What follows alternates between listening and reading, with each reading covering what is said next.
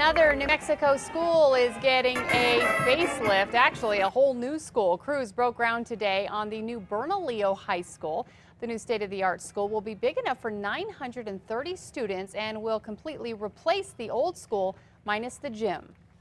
The kids are excited, the faculty's excited, the entire community, and all the communities that serve Bernalillo or feed into Bernalillo are excited about this project as well.